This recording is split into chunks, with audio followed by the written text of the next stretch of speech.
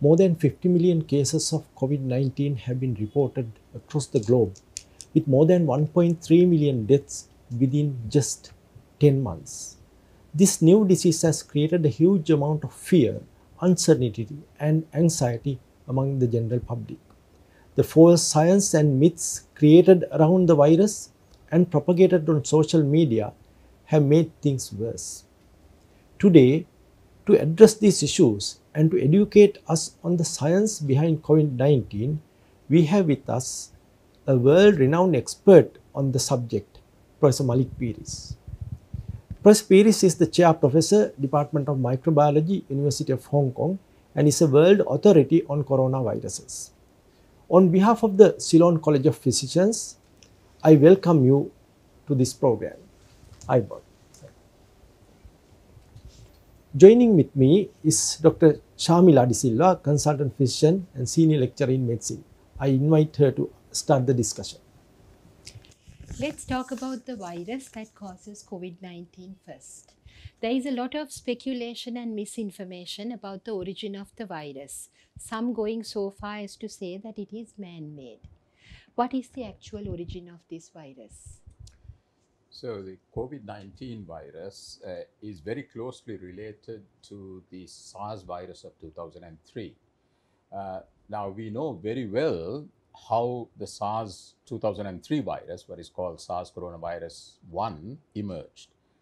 We know that it is the natural reservoir is these little insect-eating bats, rhinolophus bats. From there, it crossed to wild game animal markets where a range of small mammals were kept in southern China for the restaurant trade. And from there, it repeatedly infected humans until the virus adapted to spread in humans. So the SARS 2003 virus definitely came from bats. Now, with COVID-19, there is also a very closely related virus to COVID-19 in also a very similar species of bats, also in the same Rhinolophus genus. And if you look at that family tree at the bottom, you can see that there are many sequences of the Wuhan SARS coronavirus there, and very close to that is a bat virus called RATG13. Now, it is not identical to the COVID-19 virus, but it is very close. Now, keep in mind that with SARS in 2003, it took 10 years to find the really closely related virus in bats. So I'm quite sure that in due course, we will find the very close ancestor to COVID-19 in bats. So there is really no reason, there is no logic in arguing that this virus has been man-made or created. We have to accept that nature is always much more efficient at generating these pathogens that cause disease in humans than we humans can, even if we wish to, achieve.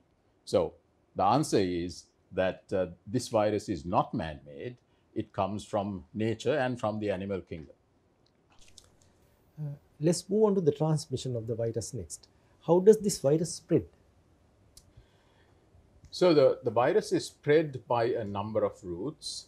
Firstly, when somebody who is infected with the virus, either with symptoms or without symptoms or before they develop symptoms, the virus is present in the upper respiratory tract. And when they talk, or if they shout loudly, or if you sing, or of course, if you cough or sneeze, you generate fine particles that carry the virus. So you have large droplets which can spread maybe a meter or two, but because they are large, they fall to the ground. And then there's also much smaller droplets, which as it leaves the mouth, it evaporates, and then they can float in the air for a longer period, longer distance. So we believe that most of the transmission is taking place through these large droplets. And that is why the 1 to 2 meter distance is so important, because these large droplets, as I said, do not travel further than 1 to 2 meters. Even the fine airborne particles, once they spread beyond a meter or two, they dilute in the air. And we have to understand that for infection, a single virus particle getting into a person does not initiate infection. You need a minimum dose. So the transmission, the adequate dose is important for transmission. So this is why either large droplets or small airborne particles are the route of transmission, and primarily the 1 to 2 meter distance is the area of the highest risk for transmission. Now, in addition to that, you can also have indirect transmission through surfaces. So if you contaminate, say, a surface like this, I'm talking here, if I were having COVID by talking, there would be droplets that would fall on this surface. And when I leave, if somebody else comes and touches this surface and then touches their eyes, the nose, or mouth, you will be transferring the virus from this surface to yourself. The virus enters through your eyes, nose, and mouth. And we know that this virus is fairly stable, particularly on smooth surfaces like stainless steel or on glass or smooth plastic. It can survive for days and days. So if a surface is contaminated, it is not surprising that you may infect yourself through that route. And that is the reason why hand hygiene is so important. Now, in terms of transmission, it is also important to understand that most of the transmission takes place, or it's estimated that about 44% of transmission from one person to another takes place before the person has symptoms. And then after that, within the next 3 or 4 days, there is transmission, but after day 5, day 6, day 7, as you can see from that graph, the extent of transmission very rapidly declines. And there is many sources of data to clearly document that. I mean, for example, a large contact tracing study of patients with COVID-19, when they traced the contacts and they looked at people who were exposed to that person before the symptoms, soon after symptoms, and many days after onset of symptoms, they found that after 5 days or so after onset of symptoms, there was very little transmission. So transmission is really taking place around the time of onset of symptoms and even before onset of symptoms, and that is why it is so difficult to break the chain of transmission of this virus. Another thing we have to understand is that most of the people, as you can see there on the right-hand side, these are infected people, and this also comes from a study of contact tracing in Hong Kong. So most of the people on the right-hand side who are infected may infect one person or two persons, but it does not really spread to cause any major transmission in the community.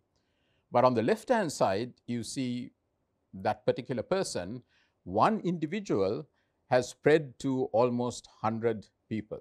So what you see in the case of COVID-19 is most infected people do not transmit to a large extent, but a small proportion, maybe less than 10 or 15%, do transmit to large numbers. And if we can stop these big, what are called super spreading clusters, by and large, we can control this outbreak. And the situations where we have this high transmission is shown in that slide. So, for example, crowded environments, particularly indoors rather than outdoors, when the behavior of people, if they are talking loudly, if they are singing, these are all ways of generating, transmitting virus. And of course, coughing and sneezing without any protection. And of course, also the time at which the infected person is in contact with somebody else. So that is just before onset of symptoms or soon after onset of symptoms. So it's important to understand all these factors in order to control transmission. It is said that the masking, physical distancing, and hand washing are the 3 pillars of prevention. How do these measures help to stop the spread of the virus? So if we go back to that earlier slide where we talked about spread through large droplets, small airborne particles, and fomites. And I also talked about the dilution effect where somebody, even with the small droplets, as you go further and further away, the droplets or the virus-infected particles get diluted, so the dose becomes smaller and smaller. So one of the first things is distance. Keeping a distance of 1 to 2 meters reduces the risk of you getting infected from an infected person. Then we know now that wearing of masks, surgical masks, does reduce the spread of the virus from an infected person. And also it reduces the risk of the virus entering the susceptible person.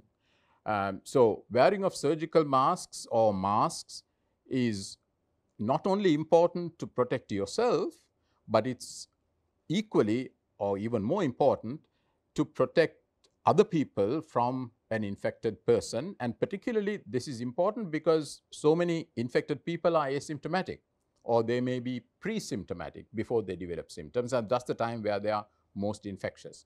So wearing of masks reduces transmission very dramatically. And then finally, we talked about indirect transmission through your hands, and this is why hand hygiene, washing your hands wherever you can, particularly when you're traveling in public places or public transport or any situation where you may be touching contaminated surfaces. It's important to wash your hands, or if you can't wash your hands, use some alcohol hand rub to decontaminate your hands. So these three things really are the pillars of prevention, which is keeping the distance, wearing a mask, and hand hygiene. So following, we had a large cluster formed from the Paliagoda fish market, and following that, there's a fear among the general public that eating fish can cause COVID. Is this correct? Is there any evidence to suggest that the virus can spread by eating certain foods? So COVID-19 virus does not infect fish, or for that matter, infect chicken or pigs or cattle or goats or any of the other types of meat that we consume. So that is one definite fact. The second important thing is that the virus is very rapidly killed by heat. So cooking temperatures will completely inactivate the virus. So therefore, foodborne transmission is not at all likely. So you talked about the incident at the Paliagoda fish market, and I think all the evidence indicates that that transmission took place not from fish, but because there were so many people packed closely together in very crowded environments, talking, shouting a lot, and with that type of environment is the ideal situation for creating transmission. I mean, if you go back to the earlier cluster in Minuwangoda, again, there was a huge cluster of transmission. There was no fish there. So you can see that you can have large clusters of transmission just by crowding. Now, of course, in addition to that, in a situation like that market where there is a lot of ice and cool surfaces, the virus can survive much longer. So that is also something you have to keep in mind. But of course, that is not special to fish. I mean, you also have other meats that are also stored, or not only meats, even other things that are stored in cool temperatures. So theoretically, any of those containers or ice or refrigerators that get contaminated may keep the virus for a long period of time. And I think it is sensible and it's good hygienic practice, not just because of COVID, but because there are many infections that are transmitted from food of various types, that when you have uncooked food, fish, meat, chicken, whatever it is, that you keep it separate to uncooked food, that you prepare it and you wash your hands after that. And of course, once it is cooked, it is completely inactivated. So having basic hygienic measures when preparing food is important, not just for COVID, but in general, and not just for fish, but in general as well. Thank you, sir. I think that is very, very important information for our public, especially our fishing community. Moving a little bit further, we see at the entrance of some institutions, people are asked to step into liquid with chlorine. Some others spray soles of footwear with chemicals. How effective are these measures in preventing the spread of COVID? So, of course, chlorine hypochlorite will inactivate virus. That is true. But the footwear is not really the main source for spreading of COVID. I mean, the main source is direct contact, respiratory droplets, and sometimes other surfaces that you touch. So I think in the case of cleaning footwear, I wouldn't put that as very high priority in order to control transmission of COVID. Let's move on to how to diagnose COVID-19. PCR is the test that we are most familiar with. How does PCR work and what are the limitations of this test? So there are two main approaches to diagnosis of COVID-19. One is you can detect the virus, the presence of the virus in specimens from the patient. And the other one is to detect antibody to the virus, because once you get infected, the person makes antibody.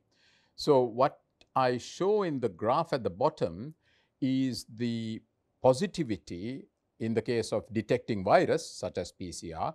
You can see it is positive just before symptom onset, and it remains positive for quite a long time after that. Now, antibody is negative or not detectable at the time of symptom onset, and it begins to appear towards the end of the first week. So I think the first thing we have to keep in mind is that when we are trying to diagnose a patient early in the infection, antibody is not the thing, not the test we need to use. It is looking for evidence of the virus. Now, you can look for evidence of the virus in two main ways. One is RT-PCR, which is essentially a way that you amplify the virus genome by millions of folds, and then you can detect the presence of the virus nucleic acid. That is quite sensitive.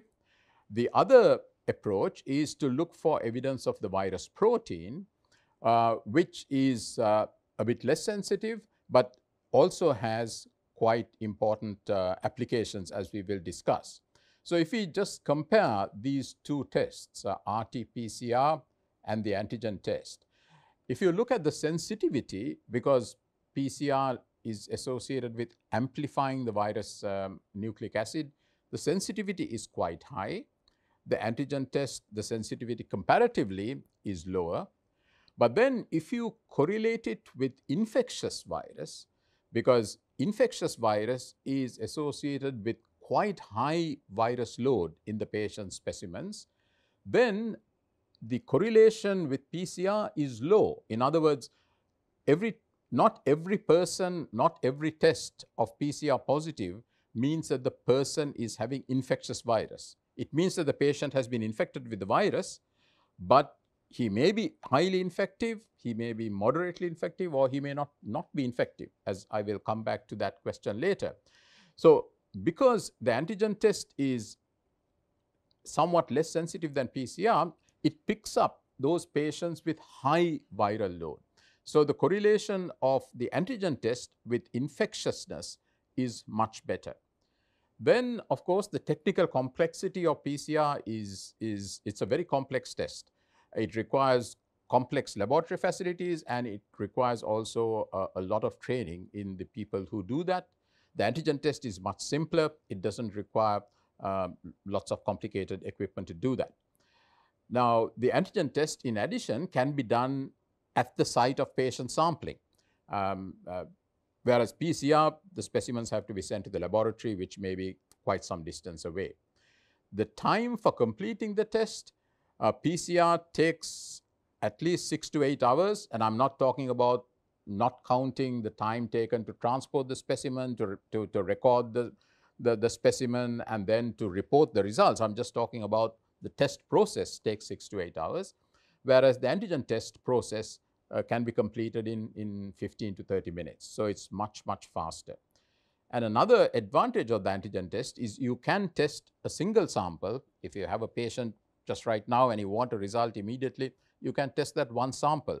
Whereas with PCR, you can do that, but then the cost of the test becomes even greater than usual because for a number of technical reasons. So because of that, we normally do PCR batched. We collect 20, 30, 40 samples together and we do PCR on a batch. And finally, of course, as I said, the PCR detects the virus genetic material, whereas the antigen test detects the viral protein. So I think both of these tests are useful, but we really need to know when to use each of these tests so that we can get the best use from them for patient management and for control of infection. Because the questions you're trying to address for managing patients or diagnosing patients is different to the question you're trying to address when you're trying to look at who is most infectious. So I think both of these tests are important and can be used. But I should also point out that the antigen tests, some of the early versions of these antigen tests were not very good. But the more recent ones, particularly the ones that have been approved by WHO, are much better. So I think we need to be able to use both of these for the right purposes. Thank you. Now, the rapid antigen test is going to become available in Sri Lanka soon, and we will also be having the antibody tests later. Could you tell us a little bit more about when and on whom these tests should be used? That, I think, is something that really has to be carefully thought through and discussed in the particular context that Sri Lanka is in, the context of the testing facilities and issues like that. And I think that discussion at the moment is taking place. But in broad terms, I think the principles are that because of the sensitivity of PCR, if you have a patient who is sick, who you want to diagnose, then PCR is probably the method of choice. Having said that, if you really want to make a very quick decision and the nearest PCR is 50 miles away, and the antigen test may give you a faster result. So you have to judge that. On the other hand, when you're trying to control transmission and you're trying to identify people who are most infectious, so for example, when you're doing contact tracing and you identify close contacts of a person and you want to identify those close contacts who may be most highly infectious, for that purpose, the antigen test would be quite satisfactory because that test is rapid, but also will pick up the most infectious patients. But I think we really have to think through carefully the exact situations that we need testing at and think very carefully and work out what test is best for each situation. But given the fact that testing is a big bottleneck, we need to do more testing, and there are two different ways of doing the testing. I think we need to use both, but we just need to deploy them in the most rational way to achieve the best results. It is possible to be PCR positive but not be infective to others. Can you explain this? Right. So as I said before, the PCR test detects not the whole virus particle, not the infectious virus particle, but the virus genetic material. So the genetic material of the virus can remain present for quite a long time after the virus is no longer infectious. And this, of course, becomes very important because in the past, when patients were in hospital and they had to be discharged from hospital after they had recovered, the previous guideline from WHO, which was also used by the government of Sri Lanka, was to monitor the patient until the patient goes PCR negative. But then it was realized that patients can be PCR positive for weeks, sometimes for months, and there are patients who have been positive for 60, 70, 80 days, long after recovery. And because of that, we actually did a study in Hong Kong because the Hong Kong authorities also wanted to address this question. And similar studies have also been done in the UK, for example.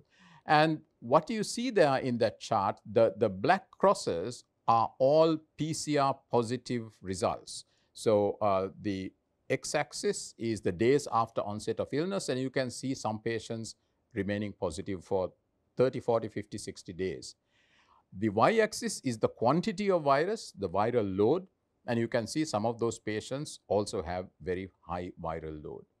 But the red circles are the ones where you have infectious virus, meaning you can culture the virus in the laboratory. And that is the best correlate of infectiousness. So you can see that the red circles or infectious virus does not last for more than 8 or 9 days after onset of clinical symptoms, and also is associated with high viral load. So because of that, now WHO has changed its recommendations and basically says that for asymptomatic and mild patients, after 8 to 9 to 10 days, the patient is not infectious. So you don't even have to do a PCR, because the PCR may be positive, but that does not necessarily mean that the patient is infectious. So the patient is safe to be discharged. And if you remember my earlier slide when I was talking about transmission, again, I showed that from the epidemiological, the contact tracing studies, it's very clear that by day 5, day 6, there is no further transmission. Day 5, day 6, after onset of symptoms, there is no further transmission. So this is why the health authorities in Sri Lanka also have changed their recommendations to discharge patients after a period of time, 10 days or whatever, after the patient is completely asymptomatic, because the risk of transmission is low. Now, of course, if the patient is severely ill, then the patient does have to be monitored and managed in a different way. Thank you. As you mentioned, sir, now we discharge these patients, especially the mildly symptomatic and asymptomatic patients, after 2 weeks of becoming positive or becoming symptomatic. So you can be sure that they will be no longer infectious once they go home. That is correct. For all the reasons I told you, on the basis of the virology, the infectiousness of the virus is gone by day 8, day 9 in these mild and asymptomatic patients. And also from the epidemiology, from the field, evidence of transmission, we can see that there is no transmission taking place after day 6, day 7, day 8. So these patients are not infectious. Of course, it would make sense for them to be careful for a period of time. But in terms of infectiousness, I think we can assure the patients, their relations, and the general public that these are not the patients who are transmitting infection. It is before people get symptoms and soon after people get symptoms that they are most infectious. There is a lot of fear and misinformation among members of the public about who should be quarantined and for how long. Can you elaborate on this? So there are a number of groups of people who are currently being quarantined. And the reason why we need to quarantine people is because people can be infectious even before they develop symptoms. So if somebody has come into contact with a known patient, close contact, that person may have got infected, but still may not be having symptoms, but potentially could be infectious, and we do not know. So that is why we do quarantine close contacts of confirmed patients for a period of 14 days. Now, why the period of 14 days? That is because the incubation period after exposure is on average around 5 to 6 days. But of course, it can be earlier. It can be even, incubation period can be even as short as 2 to 3 days. And in a smaller and smaller number of people, it may go on to 10, 11, 12, 13 days. So the 14-day period is the outer bounds of the distribution at which the incubation period can take place. So that is why the incubation period, the quarantine period is fixed also for 14 days. Most patients with COVID are asymptomatic or only mildly symptomatic, but a small percentage can get very ill and some of them can die. How does the case fatality rate of COVID-19 compare with other similar viral infections like SARS and MERS?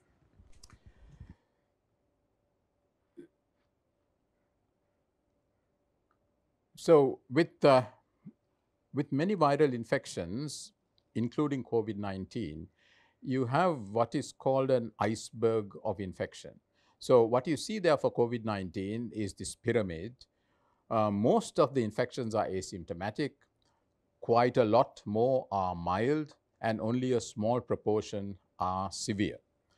Now, why this difference, we don't know for certain, but we know that part of it is the infecting dose. So if you get infected with a higher dose, the chance of you developing symptoms and developing severe disease is much greater. So this is all the more reason why we should take these measures that we talked about before, such as the distance and the mask and all this, because they all reduce your chance of being infected and also the dose of that. Even if you're infected, you may get infected by.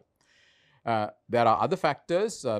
It seems to be from early studies that genetic factors seem to be predisposing to severe disease, but even more importantly, other underlying comorbidities. So if you have diabetes, if you have pre-existing respiratory disease, so these things do seem to make the risk of developing severe complications and severe COVID much greater.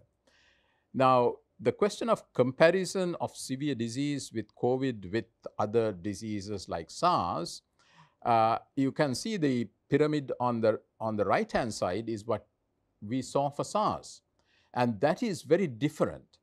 So in the case of SARS, most of the patients were symptomatic and most of the patients were severe. There were very few asymptomatic patients. And the case fatality for SARS was of the order of 9% or so. So it's much, much higher than we see for COVID-19. But these two diseases, although they are caused by very similar viruses, are behaving very differently in the way that they cause disease in humans. And of course, so as I said, with SARS, it was a much more severe disease. But because there was less asymptomatic infection, and because there was no transmission before the patient developed symptoms and soon after the patient developed symptoms, transmission was taking place much later, it was possible to interrupt and break the transmission of SARS in the community. But with COVID-19, we unfortunately cannot do that.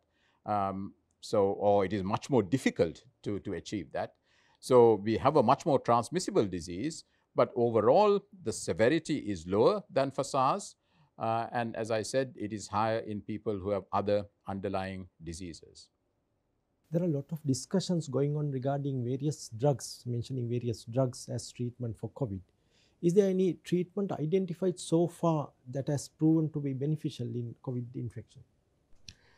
So in managing COVID-19 disease, which is primarily a respiratory infection, but there can be other complications as well. There are already very well-known management strategies for managing patients with severe pneumonia and viral pneumonia and patients who have poor oxygenation in their lungs. And these are quite standard management measures which are used very well in Sri Lanka. So these are extremely useful in helping to tide the patient over the most acute state of infection. And then, of course, the patient's own immune response will come and eliminate the virus. But the question of specific treatments, there have been many treatments that have been proposed in the past. But you have to be very careful when people talk about specific treatments for a new disease like COVID-19. It is very important to do what are called randomized clinical trials. And this is because you know that most patients with COVID-19 get better anyway without any specific treatment. So anybody can say that this treatment or that treatment is making patients better, but patients will get better anyway. So how do you know whether the treatment you're proposing is making patients better or maybe making patients worse? So this is why randomized clinical trials scientifically carried out is so important. So you basically have a group of patients who are randomly allocated, who are given the normal treatment that you normally give patients, but then they are randomly allocated to two groups, one to receive the treatment that you want to study and the other not to receive that treatment. And then you follow up the patients and see how many get better. So in that figure here, the green patients are the people who are getting better. So you can see in the treatment arm, there are more green people suggesting that the treatment may be effective. But you don't know that. And it could be actually there is no difference, or it could be that the treatment is making the disease worse. So until and unless you do these randomized clinical trials, you really have to be very careful to say that one treatment is good or not good. Up to now, using this type of randomized clinical trials, there is only one convincing treatment that seems to make patients better, and that is a drug called dexamethasone. And that also, very importantly, the clinical trials showed that it is beneficial only to those patients who are severely ill. Indeed, if you give it to mild patients, it may make things worse.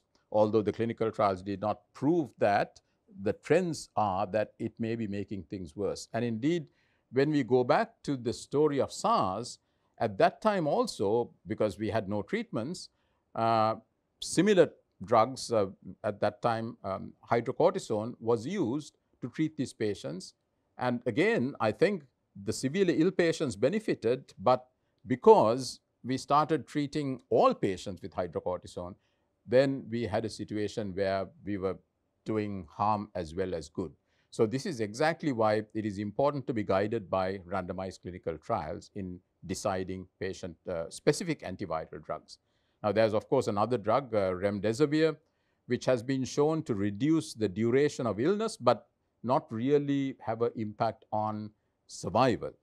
And there are, of course, many other clinical drugs, clinical treatments that are in clinical trials, and hopefully we may find more treatments that are effective.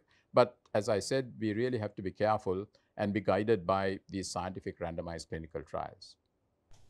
What about measures like steam inhalation, salt water gargling, drinking lime juice, or drinking alkaline drinks? Can these measures kill the virus? So when the virus enters a person's respiratory tract, very quickly the virus will enter the cells of the respiratory epithelium. Now, once it enters the cells, because the virus replicates inside cells, not on the surface.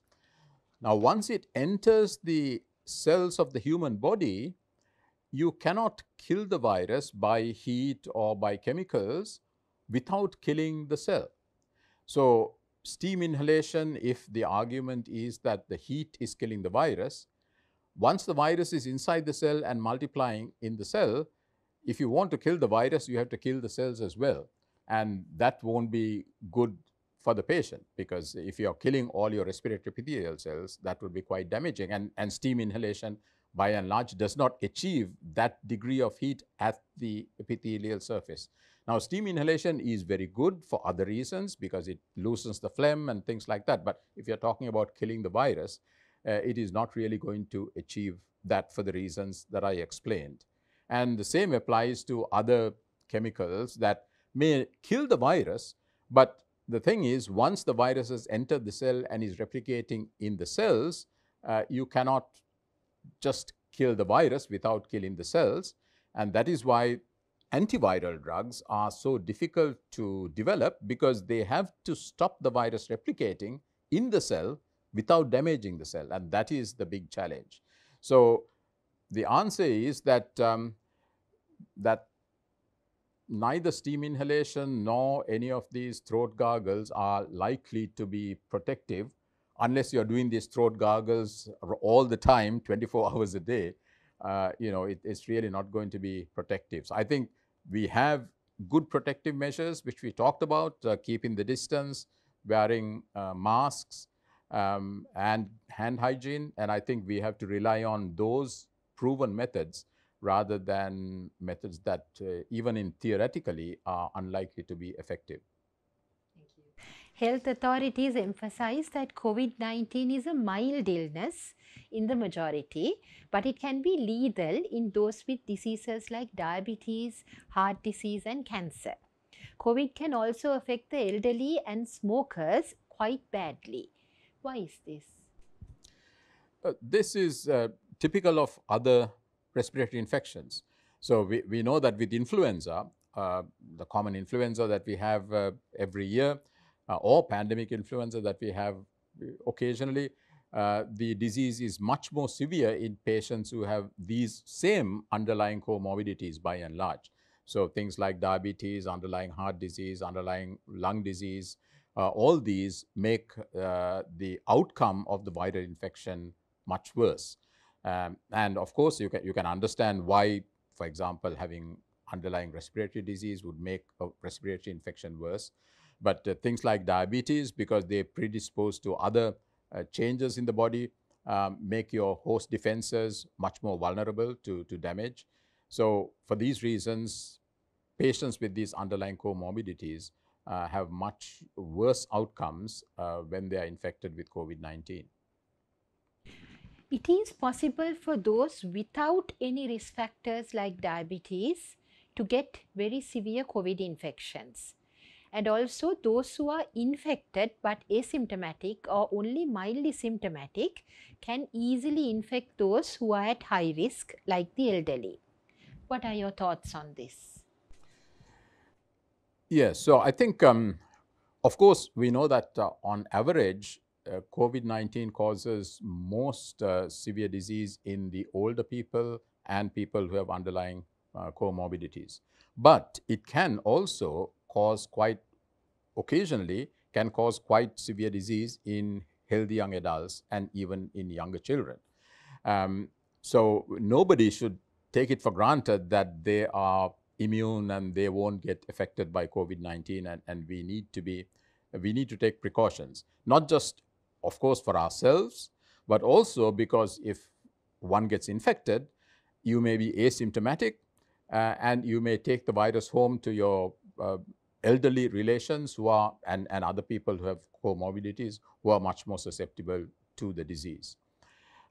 So I think for these reasons, we all need to be careful in protecting ourselves and also protecting those near and dear to us and the community at large. I think each of us have a responsibility to take part in the battle against COVID-19, because each of us have a role to play in controlling the transmission of this disease.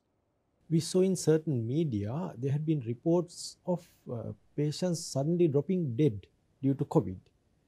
Can a person suddenly drop dead due to COVID without having any symptoms at all before?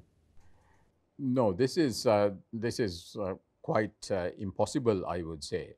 I mean, of course, patients may be found dead from various reasons, maybe with pneumonia or what looks like heart disease and things like that, and they may be diagnosed to have COVID subsequently. But that doesn't mean they got COVID and died within a few hours. COVID-19 does not work like that. But of course, the virus can cause infection, and you may have mild symptoms which may progress. And of course, the progression to severe disease can sometimes take a week or so, but sometimes occasionally can be much shorter than that as well. So that may happen, but sudden death due to COVID-19 is extremely unlikely and not really heard of. Let's move on to vaccines. What is the current situation with regard to a vaccine against COVID-19 infection? So the ways that which the outbreak of COVID-19 will come under control is either because the virus has spread across the population so that the whole population is becoming more and more immune, but then that would lead to very unacceptable levels of disease and death, as we can see in other countries. The other option, of course, is to artificially induce immunity to the virus without actually causing disease, and that is where vaccination comes in. So typically the ways that we achieve vaccination is to use the virus or parts of the virus, proteins of the virus that are known to produce the protective antibodies. So what you see there is the virus particle.